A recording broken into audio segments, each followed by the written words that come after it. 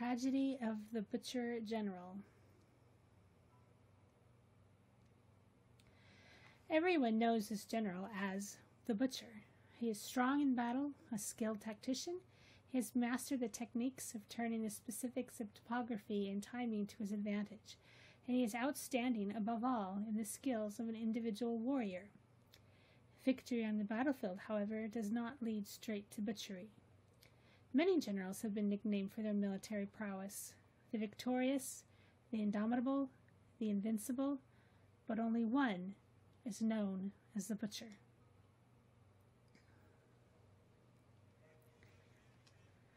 Do you know why that is, Kime? The general himself asks as he gloats over the vast mountains of corpses. Kime does not reply.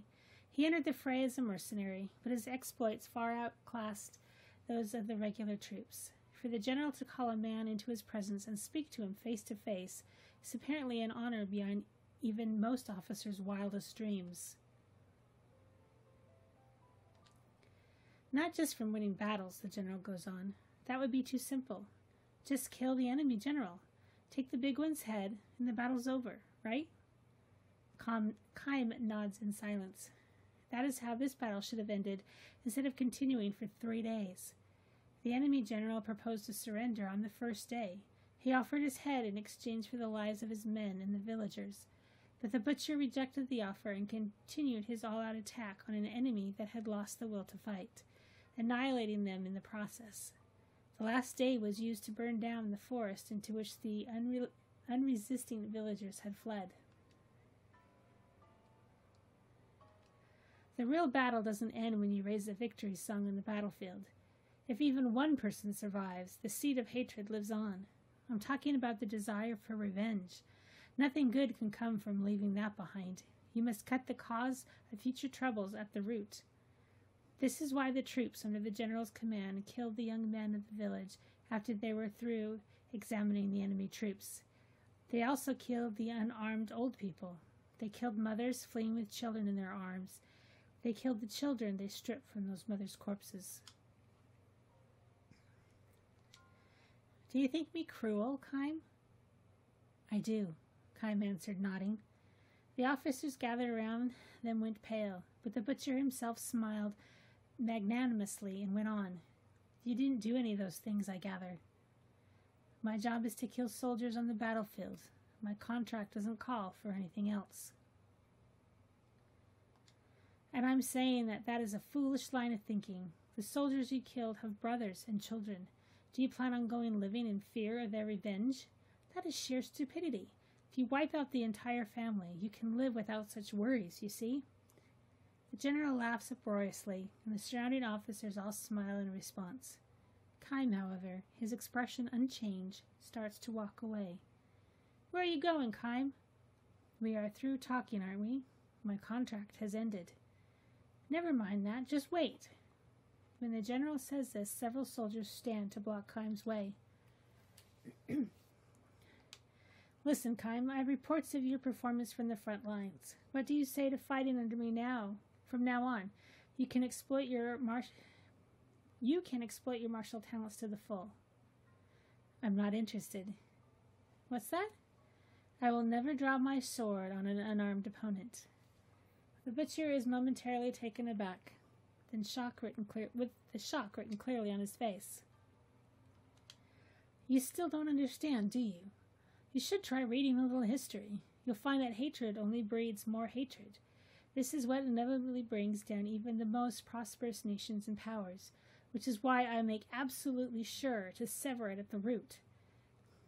If you ask me, General, war and butchery are two different things.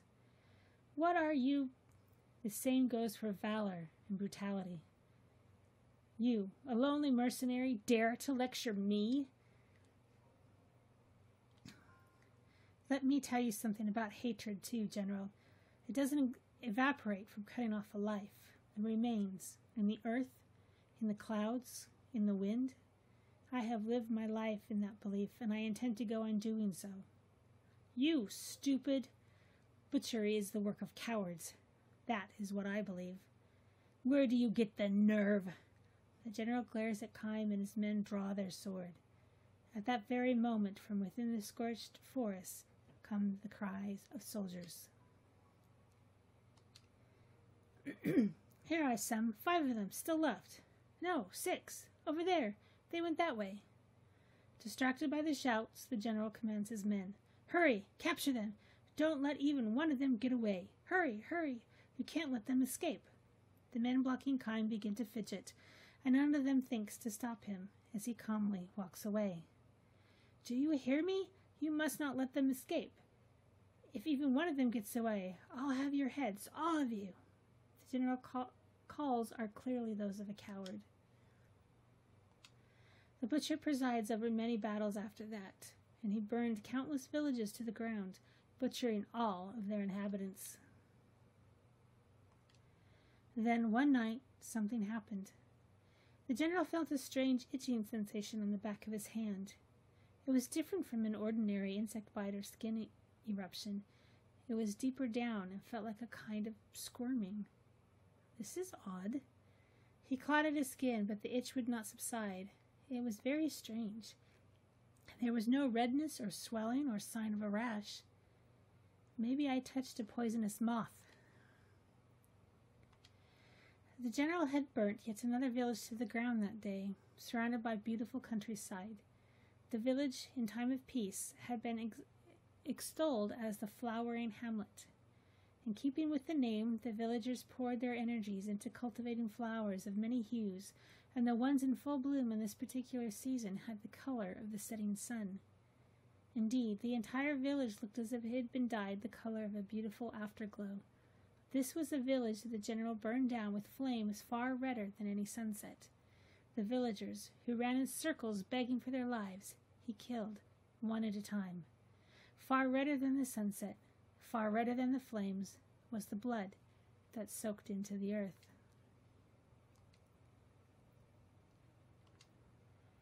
But this is how it always is. I didn't do anything special today. Shaking the hand that refused to stop itching, the general took a swallow of liquor. In that moment, it happened. Tearing through the thin skin of the back of his hand, a number of small, grain-like things emerged from within. No blood flowed. No pain accompanied them. Exactly the way the plant sprouts from the earth. No, the things that covered over the back of his hands before his very eyes were, unmistakably, plant sprouts. Horrified, the general took a razor to the back of his hand and tried to shave the things off. When the blade came in contact with them, however, they gave off sounds like human moans, sounds exactly like the moans of a human being dying in agony as his entire body is slashed by swords, or like the moans of a person who is being burned alive. "Shut up, damn you! Shut up, you hellish!" Holding the razor in one hand to shave the other, he could not cover his ears. His body was soaked in a greasy sweat by the time he succeeded in shaving the horrible things from the back of his hand. To salve his own anger, he shouted for the men who were supposed to be guarding him. "Where the hell have you been?" "Sir? You should have come running when you heard unusual voices coming from my tent. That is your job as my guards." The guards gave each other puzzled looks, and the first replied hesitantly to the guard. "Forgive me, sir. We were standing just outside the entrance, but we never heard any such..." The general glared at his guards, enraged, but after struggling to keep his welling anger in check, he shouted, "Never mind then, get out." He was too upset to waste time on subordinates. Almost immediately, the itching attacked the back of his hand again. But this time, it was not limited to his hand. His flanks, his shoulders, his buttocks, behind his knees, his whole body started to itch. Alone again, the general tore off his nightgeist and inspected his entire body in the moonlight, seeping through the roof of the tent. The things were sprouting from everywhere now, and some even had leaves beginning to grow on them. The general raised a soundless scream and began wildly attacking the growths whenever he could reach them. Each one he cut from his body released a horrible moan. Horrible, horrible, horrible. His bedsheets turned green before his eyes, and soon the numberless sprouts were transformed into numberless human corpses. They covered not only his bed, but the whole earth, before they melted into the darkness of night and vanished. One sleepless night followed another in endless succession. The horrible things kept sprouting from his skin, however much he cut them off. His ointments had no effects. He tried taking every poison-quelling tablet he could get his hands on, but nothing worked. He could not speak of this to his subordinates. If a rumor sprouted that strange plants were sprouting from the butcher's body, it would embolden his enemies and discourage his allies. One of his subordinates might even try to take his head at night. His cowardice had earned him the name of the butcher, and that same cowardice was what turned the general into a lonely, isolated man. He had no one he could tell about this. Each night the general would wage his lonely battle, though perhaps it could not be called a battle precisely. The things merely sprouted from his body and put up no resistance. When he took the razor to them, they would simply moan and fall away. What the general was engaged in on his own was less of a battle than lonely butchery. Several more nights went by. The sprouting continued with undiminished force. The single fortunate aspect, perhaps, was that the things only sprouted in places on his body where the general could reach with his razor. This could as well have been a curse, however. The general had no choice but to go on shaving the things precisely because he could reach them. Precisely because he was able to perform the butchery by himself, he could not call for help. His lonely butchery continued. His sleepless nights continued. The general's flesh wasted away. Why is this happening? The general asked himself. Why did this have to happen to me? This is a time of war. I am here on the battlefield. I have to kill the enemy in order to survive, in order to give myself future peace of mind. I have to kill them all, both armed and unarmed. It is simple common sense. The general all but spit out the words. All I have done is the sensible thing in the most sensible way. This night, again, the sprouts emerged from his body. This night, again, the general had to shave them off. Again, the countless moans. Again, the countless bodies. Again, he heard the cock crow to announce the end of night. Again, the general passed the night without the comfort of sleep. The general's body, once superbly conditioned on the battlefield, withered away before his own eyes. But more than his body, his mind became unstable. He spent his days sprawled on his bed. Eyes open or closed, he could see images of his past scenes of butchery. Now he began to recall the words of a skilled but insolent mercenary.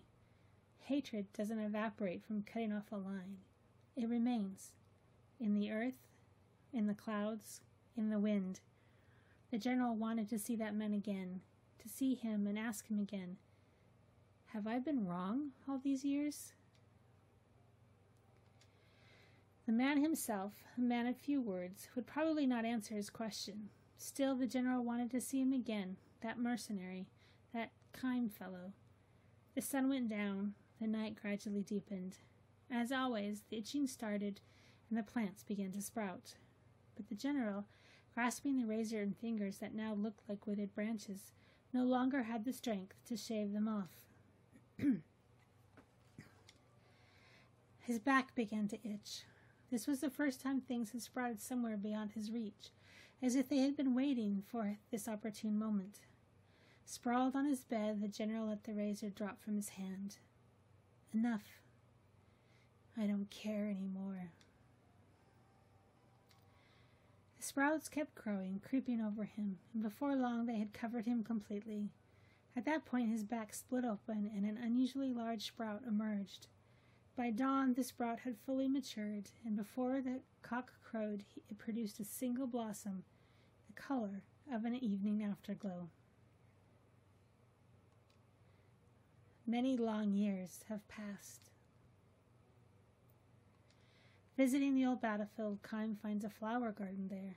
Blooming in profusion are flowers of clearly different shape and color than the ones along its borders. Beside the garden stands a stone monument inscribed with the garden's history. In this place, a great general met his end. He was known as the Butcher. He died suddenly one night, and from his body grew many flowering plants. These were evening flowers, a blossom unique to a village the general had burnt to the ground. An ancient legend tells us that the seeds of the evening flower lodge in the bodies of those who nourish hatred in their breasts, and the roots of the plants feed the flowers with the person's flesh. The garden's flowers, the color of the setting sun, sway in the gentle breeze. Kime stands there for a time, gazing at the countless flowers given birth by hatred, before walking on in silence. It is said that in the very center of the garden lies a disintegrating suit of armor, but no one has ever found it.